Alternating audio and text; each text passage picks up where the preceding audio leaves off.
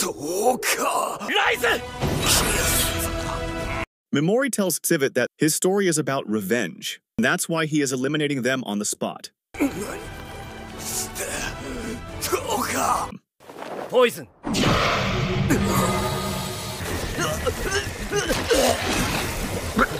Despite being paralyzed and poisoned, Civit still manages to move. Meanwhile, Mimori realizes that he is indeed humanity's strongest. Just to make sure everything goes according to his plan, Mimori fuses himself with Piggymaru to get some range for his skill casting.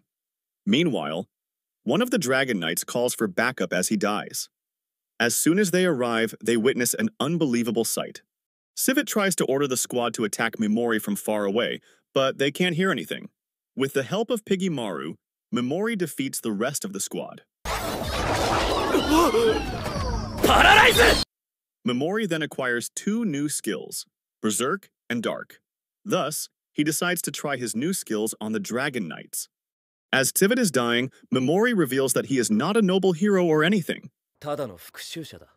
With that, Mimori defeats humanity's strongest.